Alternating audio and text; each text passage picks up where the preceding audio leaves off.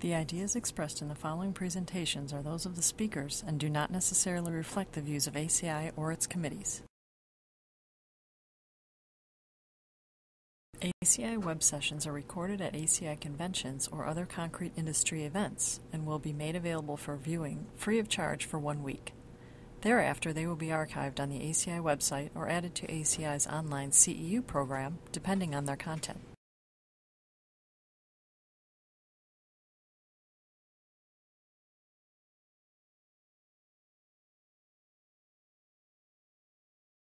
Good afternoon, everyone. Thank you, Dr. Kim, for the introduction.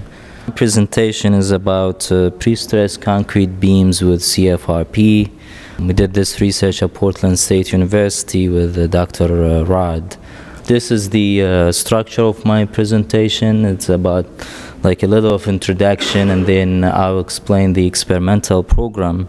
And then we'll discuss the results and make some conclusion. I thought I would give a little introduction about pre-stressed concrete, but due to the short time, it's basically like producing an upward deflection so that in the service load we could have a structural element with a zero deflection or uncracked members. How to put these forces in the concrete members? The most common way is to use the steel strands, the 7-wire low relaxation steel strands. The only problem with these strands that they corrode. So engineers look for alternatives, and one of the best alternative is FRP, which could be like carbon, aramid, or glass, or others, which is basically a large number of fibers embedded and combined together with a resin matrix. It could be in different forms, like grids, rebars, or strands, or sheets. We will focus on the rebars because we will use it as strands to pre-stressed beams. Here is the some of the properties. We can see that it is much lighter than the steel strands, and it is stronger with a reasonable modulus of elasticity. This is the stress-strain relationship for the different kinds of FRP with the steel strands that commonly use, and you can see the CFRP is the most interesting material here, so we are going to use that. In summary, like the FRP is, or the CFRP in particular, is very strong, very light, and it has some advantages of like it's a corrosion resistant material and it's non-magnetic. But the problem with it is that it's a brittle material, and it doesn't have, or it has very low transverse tensile strength, and it has an high initial cost. One of the problems, as we said, it has low transverse tensile strength, so it's hard to grab these materials, and these are just some of the ideas how to grab these materials is like either mechanical or bone type anchors. And basically, like the mechanical is easier to use, but the bond type anchors is better because it can uniformly distribute the lateral load to the bars so that it doesn't break. In terms of flexural behavior, ACI has some guidelines, and I don't have to like include all of it here, but like you can see ACI for 4R or 1R, 4R for pre-stressed concrete, and 1R for reinforced concrete, and has some like reduction factors, environmental reduction factors as well for pre-stressed concrete, for reinforced concrete. And then the principle of the analysis and design is basically the same as steel members, but like we have to use the appropriate mechanical properties. Summary of the problems with using FRP in concrete members is that we don't yet fully understood the flexural behavior, and because it like associates with many problems. One of the biggest problems that the bond issues that is always associated with the FRP members. And also we need to understand more about transverse and development length of the bars in the concrete, and the mechanical properties of FRPs are very different, and each manufacturer say like different standards of like the mechanical properties. And then finally, like the anchorage system that we can use with FRP has not developed yet as a sufficient one as like that we usually use with the steel strands. So we started the experimental program. We casted and tested 4 beams, all of them like 14 feet long, 13.5 clear span, 5.5 by 10 as a cross section, and all of them were pre-stressed with 1/2 inch CFRP strand. We started with testing the materials to see the mechanical properties of it. We tested 4 ASTM samples, and we found that 331 is the tensile strength, and about 20,000 KSI the modulus of elasticity. And then we designed the beams, like we designed 4 beams. We started with the first one, and then we looked at the problems and we tried to solve the problems as we go through. The beams were designed so that the reinforcing ratio is over like the balanced ratio, so that we would go with the desired failure of concrete crash rather than the CFRP rupture. But we kept it close to the balance ratio so that we can utilize as much as we can of the CFRP force. The shear reinforcement, we started with the minimum shear reinforcement, and then we start increasing the steel stirrups so that we provide more confinement to help with bonding issues for the CFRP strands.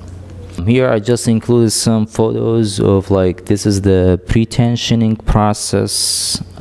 This is the system we use to pre-tension the beams, load cell, and this is the strain gauges, the installation, and then formwork and casting the beams.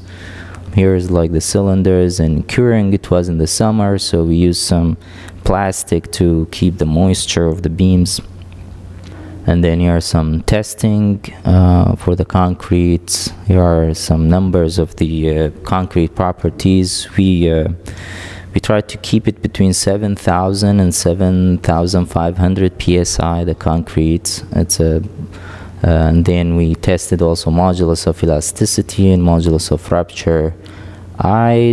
This is a mistake. I didn't include the equations of ACI. It's basically like the modulus of elasticity and the modulus of rupture here. R is what we get experimentally. This is how we tested the beams. We have 3 LVDTs, 2 of them to measure the slippage at the end, and then 1 LVDT to measure the deflection with the load cell, and 2 point loads. These are pictures of the end LVDTs. This is how it looked like in the lab, and go to the results. And the first thing I want to present here is that the stress-strain relationship of the CFRP, and that's during the pre-stressing process. The black one is the actual relationship based on the strain gauges that were attached to the CFRP bar. The red one is the average of the ASTM samples that we tested, and then the green one is that what we used in it's the average between them, what we used in our calculations for the analytical model. Here is the force releasing. I just highlighted the effective stress, which was measured immediately after immediately before the flexural tests. And this figure just shows the location of the strain gauges along the CFRP, and then we can draw the stress profile along the beam based on these strain gauges. This is this is to show the difference between the first 3 beams and the last beam, the 4th beam, which we use some new technique so the first 3 beams, it's a normal pre-tensioning beam using CFRP. The force will translate to the concrete by the bond, let's say using the bond between the CFRP and the concrete. However, in the last beam, we used a new technique. We anchored the CFRP at the ends of the beam, so we don't allow any slippage at the end. And in addition to the bond between this throated steel tube, we added 2 hex nuts, if you can see, and washers, so that it can have some bearing pressure between these steel washers and the concrete, which would make sure that we don't allow any slippage there. This is only for beam number 4 with some special anchorage system at the end. So I'm gonna present the results of each beam separately so that you can see the difference. So the first beam, we had a brittle early failure, and that's because of the slippage actually at the end. This is the slippage moment of the beam, and I zoomed in here. You can see this is cycle 2. This is cycle 3, cycle 4, and then the last cycle, which is cycle 6. We can see the slippage increased a little by little until we had a failure with full debonding between the CFRP and the concrete. And that was the reason of the failure. I also took a picture here so that you can see it's a poor bonding between CFRP and the concrete.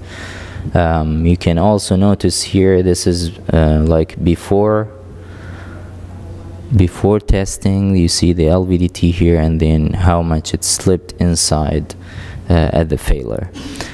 For the second beam, we increased the confinement by putting, we doubled the number of steel stirrups at the shear span, and then we went this beam did much better than the first beam.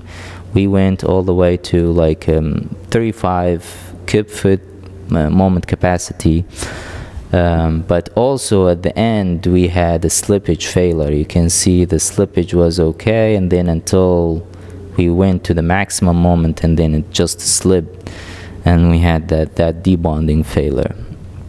For beam number, this is the pictures, the same location of failure for the first 2 beams. For the third beam, we even increased the confinement more by putting more stirrups there. We didn't have a slippage, this is not countable slippage, but the problem, and unfortunately, the concrete gave up at strain 0.0025, which was early to us. We expected to go more, so we couldn't go further with this one. With this beam, we couldn't utilize more loads at the CFRP. Then we went to the 4th beam. This is the pictures of the 3rd beam, where it had a concrete crash at the midspan. On the 4th beam, we locked the CFRP at the end so that we didn't allow any slippage at the end, and that actually helped a lot. Could utilize the full strength of CFRP at this beam, and you can see here we have no slippage at all, and it was just we didn't have a problem with the CFRP.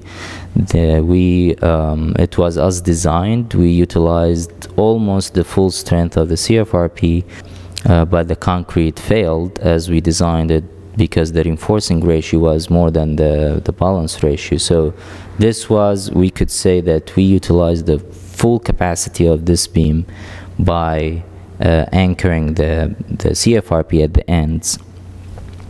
And we improved the moment capacity about 39% compared with the previous beams. This is the photo of failures of this beam. It failed at the mid-span concrete crash. This is just to compare the crack width between like beam number 4 and beam number 2. 4 with end anchors and 2 without anchors. You can see because we don't lose any tension force, so that the crack width is much less for beam number 4. And this, if we put all the beams together, we can see the difference between like beam number 4 and then the rest of the beams. This beam number 1 failed very early because of the we don't have any confinement for the CFRP, and it just debonded very early. Those two beams were better, but you know, because of the slippage that we have, we didn't go all the way up to here to utilize all the forces at CFRP.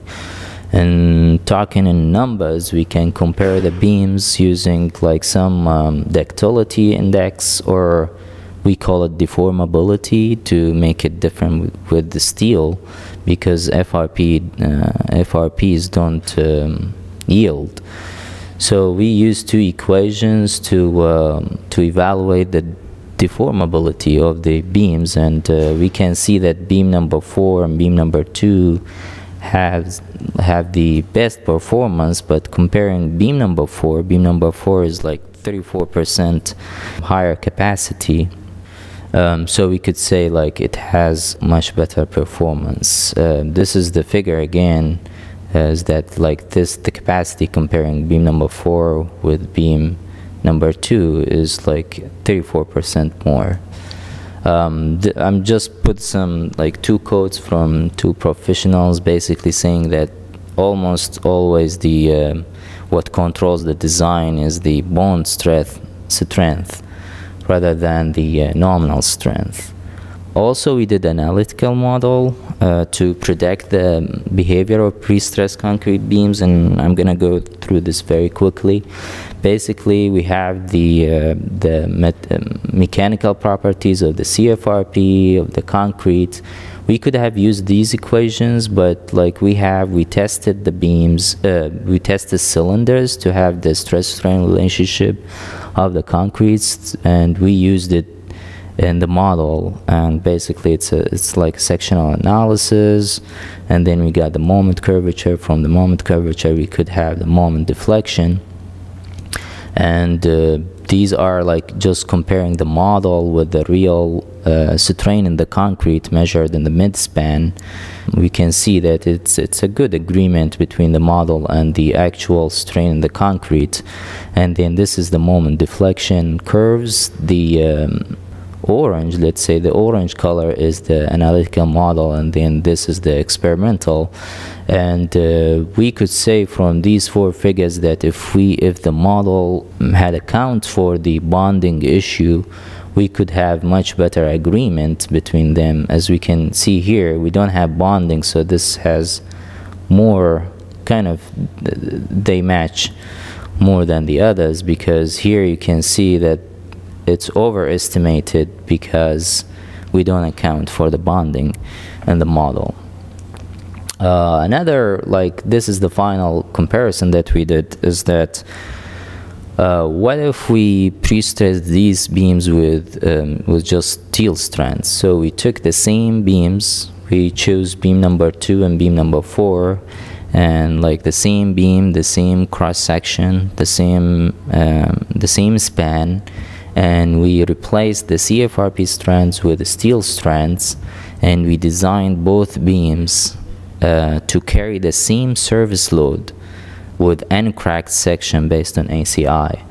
And this is how it would look like. I mean, if we had steel, will be the blue one. You can see FRP will show higher force because it is stronger but less ductility.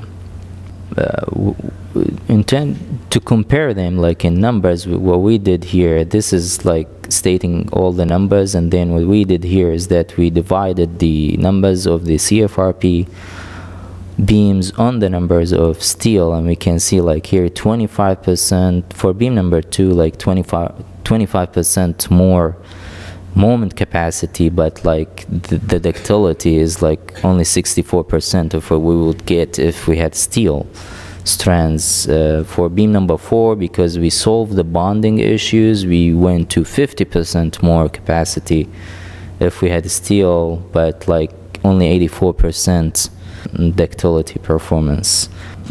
The conclusions, it's basically like based on the results that we get, is that the mechanical properties of the CFRP bars that we get is higher than what's stated by the manufacturer.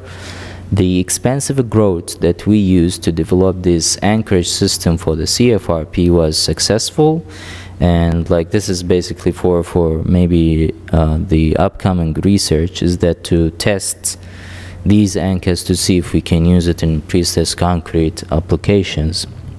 The minimum shear reinforcing by ACI might not be adequate for FRP members because we need more confinement for to solve the bonding issues. Basically, the total losses was about 7.3% in 21 days, and that's the period between casting the concrete and testing the beam. The technique that we used by anchoring the CFRP at the ends of the beam completely prevented the slippage and improved the moment capacity by 39%. Development length is obviously more than 108 D-bar based on our research, because that's what we provided and it was not enough. The analytical model reasonably predicted the behavior, but it would be much better if we account for the bonding, the CFRP concrete bonding characteristic. And then finally, comparing CFRP beams with same beams pre-stressed with steel strands, CFRP beams showed higher strength but less ductility. And thank you, and if you have any questions.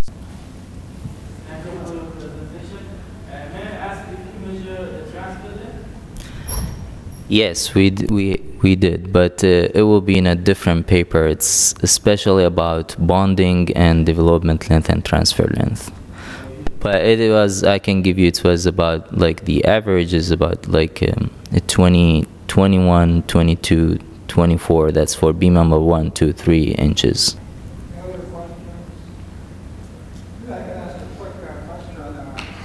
My understanding is the use of CFRP is to improve the corrosion resistance or to improve the durability. Your reinforcement scheme includes a steel and CFRP. It looks like a hybrid reinforcing scheme. Would you have any comment about your past reinforcing scheme? Reinforcing scheme? You have reinforcing bars and CFRP bond. Reinforcing? Oh, that carry the shear reinforcing? Yeah, these are like, we try to make it like bondless with the steel, with the concrete, so that it didn't add any flexural capacity to the beam. Or, yeah, we ignored the steel, yeah. It's a 0.25 wires, and we try to make it like smooth as possible so that it doesn't have bond with concrete.